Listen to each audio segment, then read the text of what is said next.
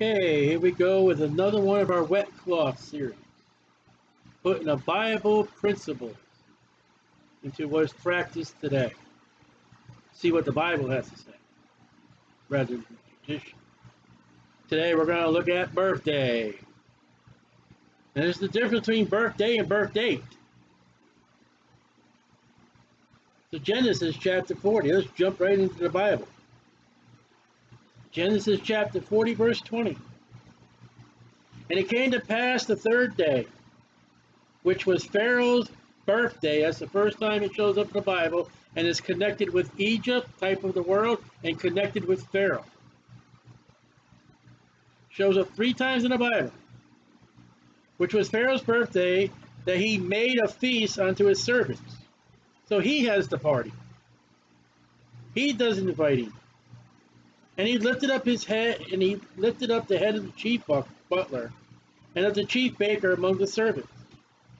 And he restored the chief butler unto his butlership again, and gave the cup into Pharaoh's hand. But he hanged the chief baker, as Joseph had interpreted to them. The first birthday ends up with a man gets a rope around his neck and he gets death. First birthday in the Bible is connected with Pharaoh, is connected with Egypt, connected with a party, and is connected with a death of the baker. Kind of funny, the baker dies, and yet we celebrate birthdays today with a cake. Kind of interesting, isn't it? Let's look at the other 2 places it shows up in the Bible. Matthew 14. Matthew 14. We're looking at the Bible. I want to do what the Bible says. You don't, that's your problem. That's between you and God. But we're not on very good ground so far. Matthew 14, verse 6. But when Herod's birthday, a Roman ruler, Rome, was kept, the daughter Herodes danced before them and pleased Herod. So here is a woman dancing at this man's party. Whereupon he promised with an oath to give her whatsoever she would ask. And she being before instructed of her mother, give me here John the Baptist's head in a charger. And the king was sorry. Nevertheless, for the oath's sake, and them that sat with him at meat, he commanded it to be given her. He sent and beheaded John in the prison. John the Baptist. Before we comment, let's go to the last place. Mark 6. Mark chapter 6, verse number 21. Mark 6:21. Before we comment Matthew, let's get all the birthdays. When a convenient day was come, that Herod on his birthday made a supper to his Lord.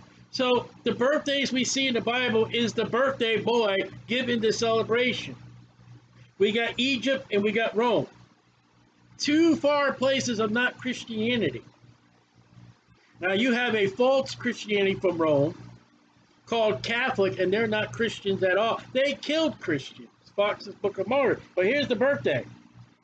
Made a supper to his lords, high captains, chief estates of Galilee. And when the daughter of said Herodes came in and danced, it pleased Herod and them that sat with him. And the king said unto the dancer, ask me whatsoever thou shalt will, and I will give it to thee. And he sware unto her, whatsoever thou shalt ask of me, I will give it thee unto half of my kingdom. And she went forth and said unto her mother, what shall I ask? She said, the head of John the Baptist. She came straightway with haste unto the king, and asked, saying, I will that ye give me by and by in a charger the head of John the Baptist. And the king was exceeding sorry, and yet for the oath's sake, and for their sakes that sat with him, he would not reject her. And immediately the king set an executioner, and that's the only place that word shows up in the Bible, and commanded his head to be brought. And when he went and beheaded him in the prison, and brought his head in a charger. Why is the three places in the Bible about birthday that is celebrate happy birthday to you? Why is it result in a death? One man by the neck with a rope, and the other guy, his head is removed by an axe or by a sharp instrument. Isn't it kind of ironic that the birthdays that show up in the Bible, the two events, three places, but the two events, they're both rulers? A man loses his neck to a rope or to a sword or axe. It is death by neck. Isn't that convenient? And that the birthday party was given by the birthdayee, and they're both rulers of nations that are not Christian. We can just stop right there, but we're not going to. So let's go all the way back to Genesis 2. Genesis chapter 2. This may be a two-parter. I don't know. See what happens. Got a lot to say. People probably not even going to do the one part. Genesis 2, verse 7. And the Lord God formed man of the dust of the ground and breathed into his nostrils the breath of life, and man became a living soul. There's no birthday. It's a creation day for man, the first man. And notice God did the breathing, not man in candles. We'll see that in a moment. Probably part 2 if we have to do this 2-part. The first man had no birth date, had no birthday. Adam had no belly button. All right, let's go far into the Bible, Genesis 2:21. Won't go far. And the Lord God caused a deep sleep to fall upon Adam, and he slept, and he took one of his ribs, and closed up the flesh there instead thereof. And the rib which the Lord God had taken from man, made he a woman, and brought her unto the man. The first woman, that God made, had no birthday, did not come of a woman. She had no belly button. Find me in the Bible where Adam and Eve celebrate birthdays. And God said they lived to a certain age, but people go in there just for, every year they had a birthday, else how old would they know they'd be? Yeah, you would go around and twist the situation so you can bring about your celebration. All right, let's go further into the Bible. Genesis 4:1. Far into the Bible. And Adam knew his wife, and she conceived and bare Cain, and said, I have gotten a man from the Lord. And she again bare his brother Abel. And Abel was a keeper of the sheep, but Cain was a tiller of the ground. All right, they're born. What's the birthday? It's not given.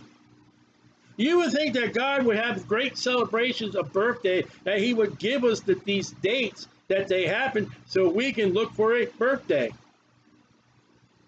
We're missing dates.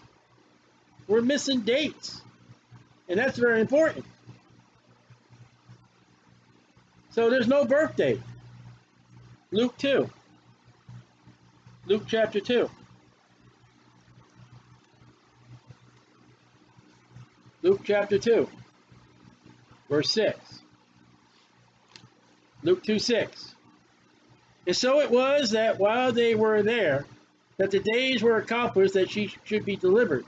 She brought forth her firstborn son, Jesus, and wrapped him in swaddling clothes, and laid him in a manger, because there was no room for them in the inn. We know that story. What's the birthday? It's not given. And the birth date of Jesus Christ, of all 66 books of the Bible, only Luke, the medical doctor, records the birthday of Jesus. Many say December 25th. Absolutely correctly not. That's observed. That's Tammuz's birthday. Now, we can look at scripture, we can have the implication of the Feast of Tabernacles, but it's not recorded. There is no birth date given. The first man, the first woman, the first two children born, and Jesus Christ himself. Now, you want to give me chapter and verses in Matthew, Mark, Luke, and John where the disciples had a birthday party for Jesus? Where Jesus threw a birthday party for Peter? Where John would have a birthday? Matthew? Will you show me in the Bible of the Gospels of the life of Jesus? Birthdays and the celebrations thereof. Can you show me in the law besides the Passover, the Feast of Unleavened Bread, the Pentecost, the Feast of Tabernacles, the Feast of Trumpets, the birthday feast? You want to show me? Can you give me chapter and verse and book of the King James Bible? I gave you Genesis, I gave you Matthew, I gave you Mark. Of Egypt and Rome. And two men dying associated with the neck.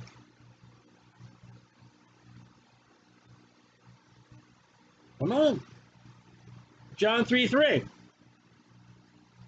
John 3:3. We seem to forget this verse when we talk about birthday. You know, every man that is born is either going to go to heaven by Jesus Christ or going to go to hell.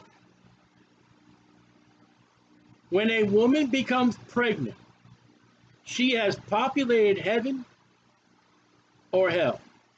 Let's see what Jesus has to say. John 3:3. Jesus answered and said unto him, Verily, verily, I say unto thee, except a man be born again, he cannot see the kingdom of God. You must be born again. Must be something wrong with that first birth. If Jesus said you got to be born again because there's something wrong with the first birth, and then we go, what's your birth? Happy birthday to you. You must be born again. Got to be something wrong with the first birth. 3:5. Jesus answered, Very, very, I say unto thee, except a man be born of water, there's mother, water broke, and of the Spirit, he cannot enter the kingdom of God. That which is born of the flesh, that's your birthday, is flesh. And that which is born of the Spirit is spirit. Every man that is born of a woman needs to be born again. If you're not born again, you will not go to heaven. That is the classification that God and Jesus Christ put about being born of a woman. You are in the flesh. You're not of the Spirit. You are in your sins. You need to be born again. Shall we honor your birthday? I wouldn't. I wouldn't. 1 Peter 1:23. Notice we're looking at the Bible. Notice we're looking at the Bible. Being born again. Oh, not of a corruptible seed, but of incorruptible, by the word of God which liveth and abideth forever. So when I was born, September 6th, I was born of a corruptible seed by parents who were sinners, by grandparents who were sinners, by great-great-great-grandparents sinners, by Adam and Eve who sinned against God. Had I never gotten saved, I would have died and gone to hell. In April 21st, 1987, I became born again. I am saved. I have the Spirit. Without the new birth, if you don't have the Spirit, you're not saved. So let's go ahead and celebrate our old nature, the old creature. Oh, we wouldn't do that. Happy birthday to you. How come churches don't celebrate the new birth? I have not ever been in a church where, hey, when were you born again? April 21st. All right, April 21st, this is the day that Stolly got born again.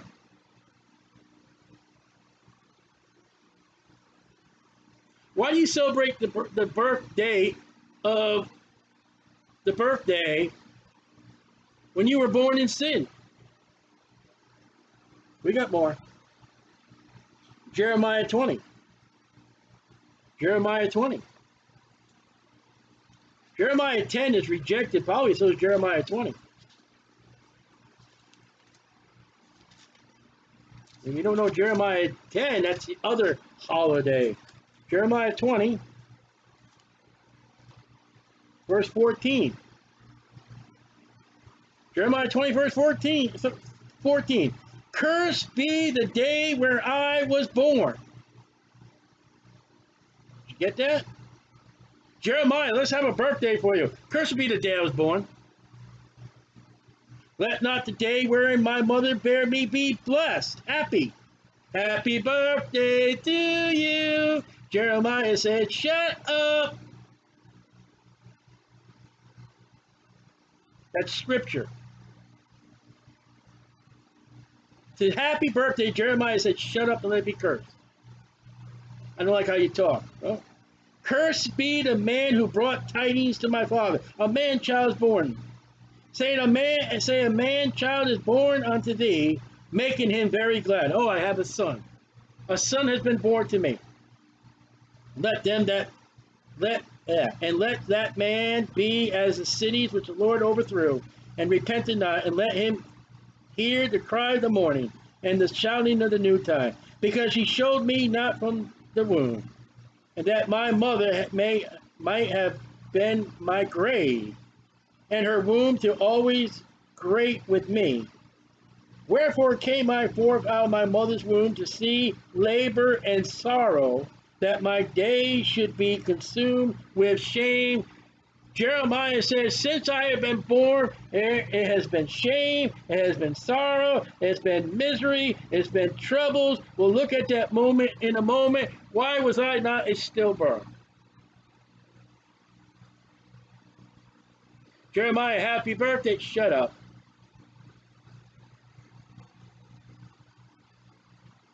How's that? He cursed his birthday. Job chapter 3. Job chapter 3. After this opened Job his mouth and cursed his birthday. And Job spake and said, let the day perish wherein I was born. Birthday. And the night in which it was said, there's a man-child conceived. That's exactly what Jeremiah said. Let that day be darkness. Let not God regard it from above, neither let the light shine upon it. Light, candles. God, don't you even regard my birthday or birthday. Let darkness and the shadow of death stain it. Let a cloud dwell upon it. Let the blackness of the day terrify it. As for the night, let darkness seize upon it. Let it not be joined unto the days of the year. Let it not come into the numbers of the month. Lo, let the night be solitary. Let no joyful voice come therein. Joyful of a birthday party? Let them curse it that curse the day, who are ready to raise up their mourning. That's what Jeremiah said. Let the stars of the twilight thereof be dark. Let it look for light, but have none. Candle go out. Neither let it see the dawning of the day, because it shut not up the doors of my mother's womb. That's what Jeremiah said.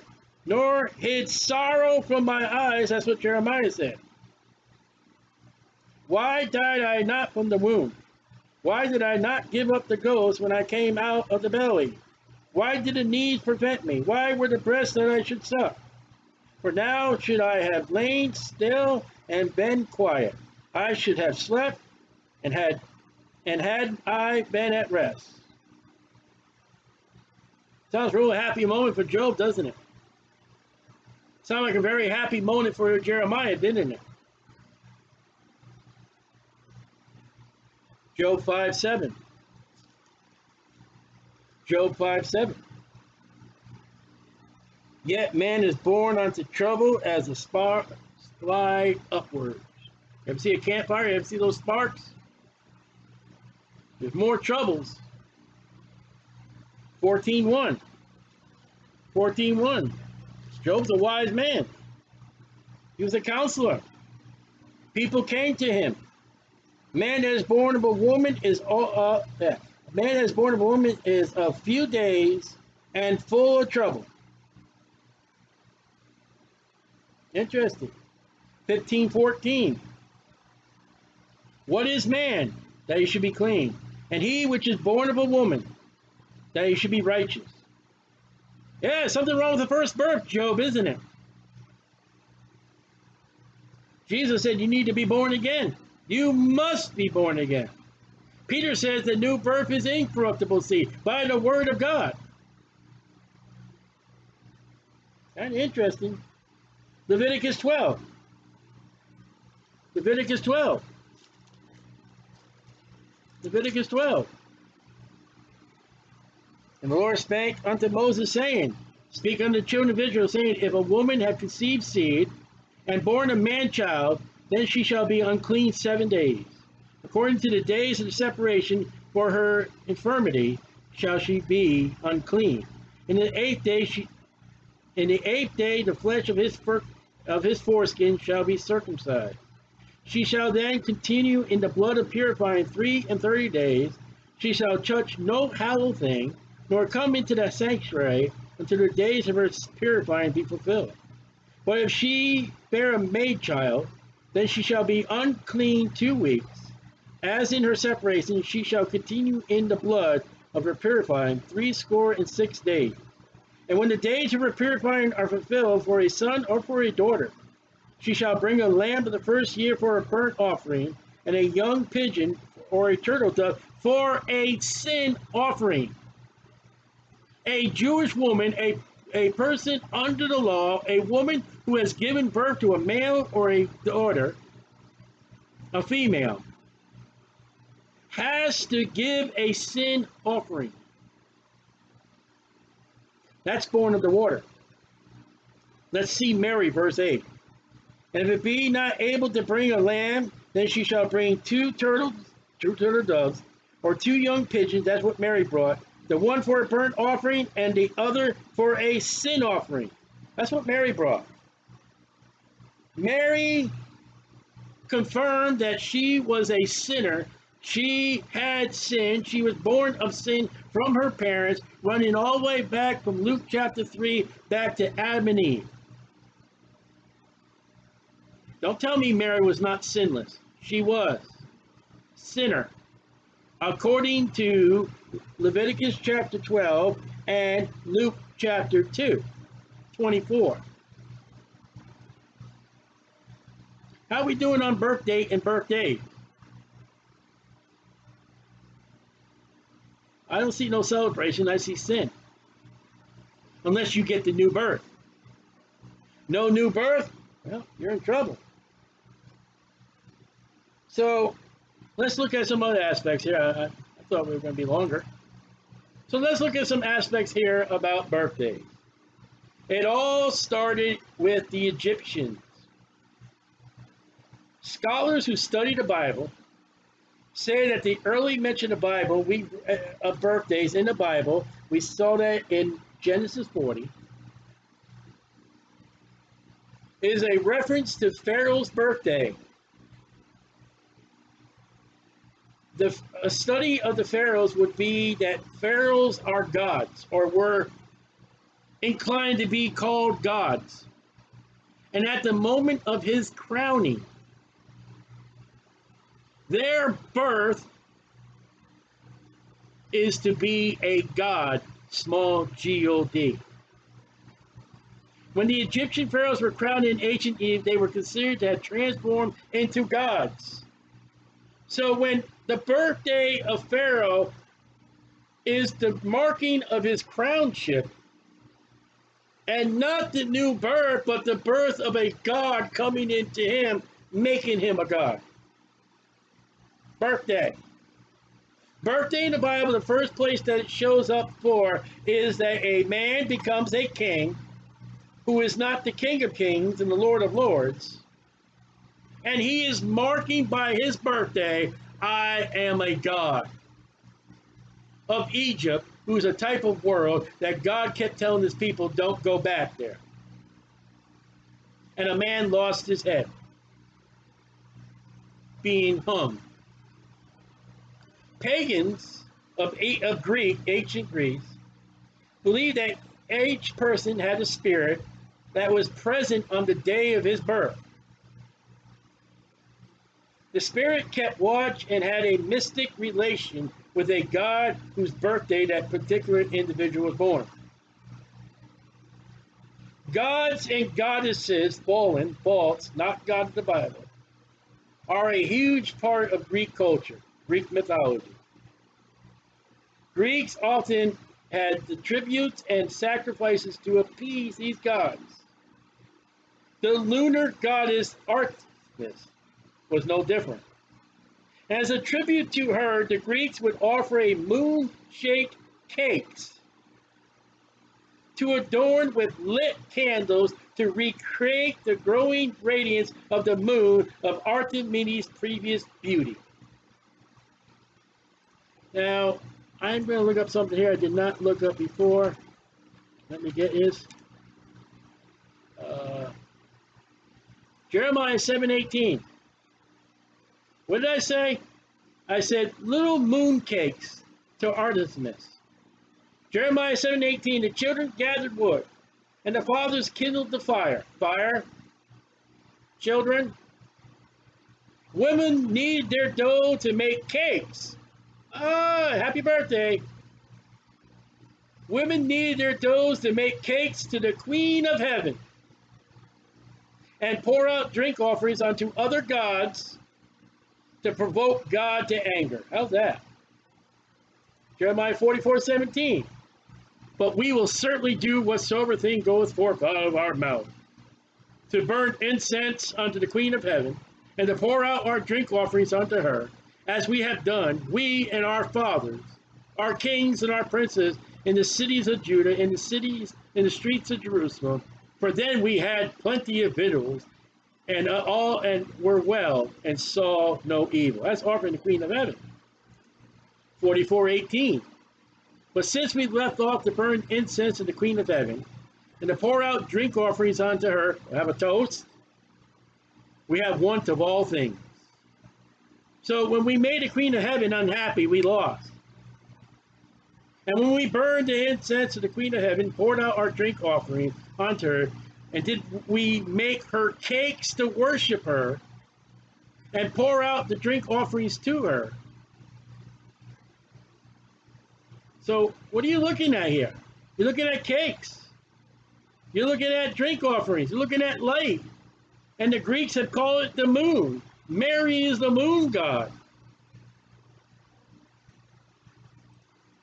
And cakes and candles and lights and gods and become a god are all associated with birthdays. How you doing so far? Again, we're looking at the Greeks, we could assume, adopted the Egyptian tradition of the birthday as the birth of a god. Exactly what the Egyptians believed. And with like pagan cultures, the days of major change, such as these birthdays, welcoming evil spirits. They lit candles in response to these spirits, almost as if it represented a light in the darkness. I thought Jesus Christ is the light, and that we walk in darkness without him. John chapter 3. And it implies that the birthday celebration started as a form of protection against these evil gods and devils. Is that what you're going to, as a Christian, is this the authority and the foundation that you're going to have of birthdays? Gods, goddesses, Egypt, Greek. Again, you got this Artemis and her moon-shaped cakes. The lunar goddess and her beauty. In addition to candles, family and friends would gather around the birthday person and to protect them from harm with good cheer, thoughts, and wishes. They would give gifts to bring even more good cheer that would ward off evil spirits. Now, what are you doing with birthdays now? The fact is that that cake is given to the Queen of Heaven, the lunar goddess, that it is a celebration of becoming a god, and the Bible says you shall become gods, that everybody gathering around the person is to keep the evil spirits away from that person. And noisemakers were also used to scare away unwanted evil. Blowing the horns. All that is in worship of gods and fallen gods and evil spirits of Satan.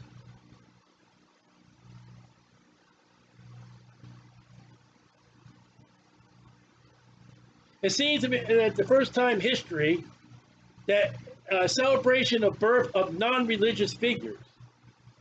Regular Roman citizens would celebrate birthdays of their family. Roman citizens, Rome, Matthew, Mark, of family members. The government, however, created public holidays in honors of famous citizens. You know, we have that. We got President's Day. We got MLK Day. We got this birthday. We got that.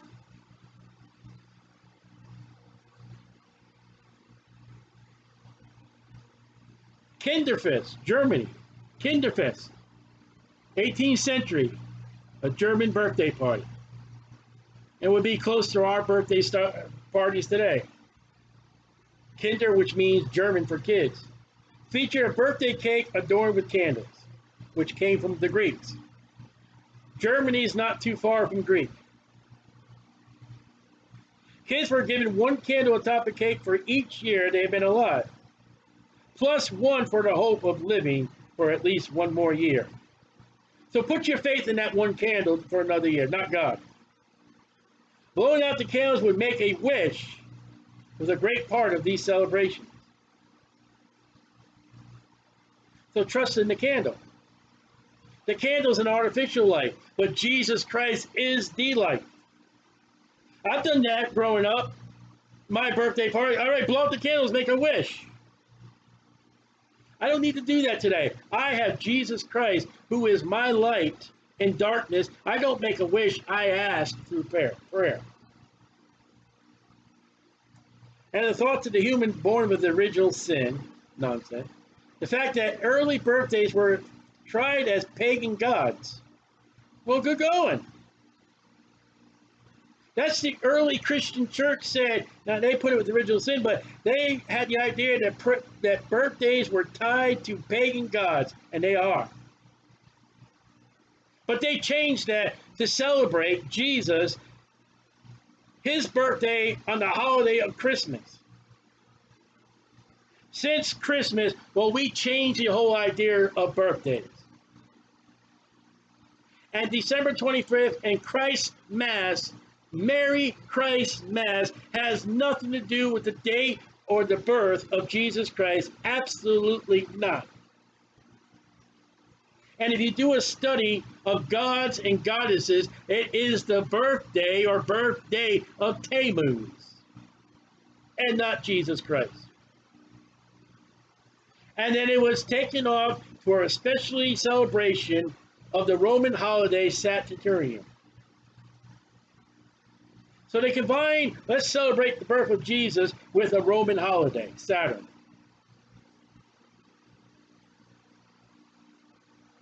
Much marriage into the world. Now, I was born on a date, September 7th, 1968. I have a new birth date. The date that my name was written down in the Lamb's Book of Life by the testimony and by the merit and by the finished work of the gospel of Jesus Christ. April 21st, 1987. And I may have been saved before that date. You run back 6 days, April 21st is a Saturday. On Sunday morning, I went to church and I heard the gospel. And between Sunday and Friday, probably Wednesday or Thursday, I got a hold of my grandmother after Sunday, after the church meeting. And I told her I need to speak to somebody. I was like Cornelius, I need to speak to somebody. I got to know what to do. There's something that's come over me, and it's not right with me. And I had a brother from my church, Joe Caswell, come on Saturday afternoon, April 21st, in my grandmother's living room and open the Bible to me, told me I'm going to hell, I need to be saved, and I got saved that afternoon. What's that do with my original birthday? Hey, I was born. But my new birth overrides my old birth because my new birth now has made me a new creature. I am a child of God. I am no longer a child of the devil, John 8:44. My first birth made me a father of the devil. The devil's called God, small G-O-D. He's God's, small G-O-D-S.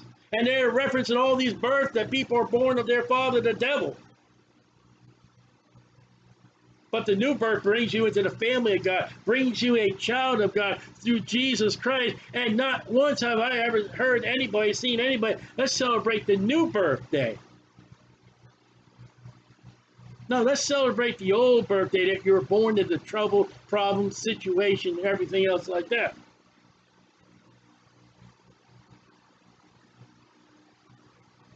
Oh, you just ruined the fun. You must not have a good family. You know something. Hey, I have much fun serving the Lord. I don't need that pagan nonsense. I got enough troubles with my sins in my life. I don't need those gods. I am not pleasing the God of my salvation by having that nonsense. And the fact is that the two places in the Bible that mentions birthdays, 3 times in the Bible, it does not have a good condemnation.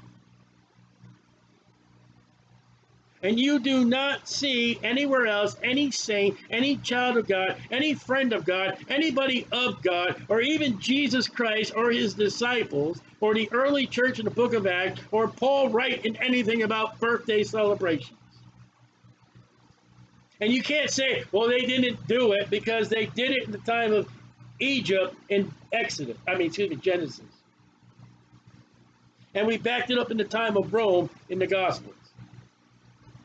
So the opportunity for Jesus and the disciples to have birthdays were there because it was in Genesis and it was in Matthew and Mark, but it's not there when it comes to Christian worship.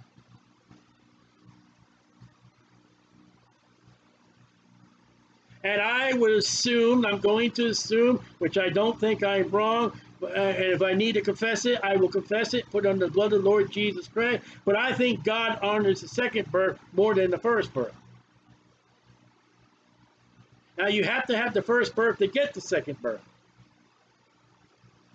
But the second birth gives you an outstanding presence in the God as a child of God rather than the first birth. The first birth makes you a sinner. It makes you accountable to sins.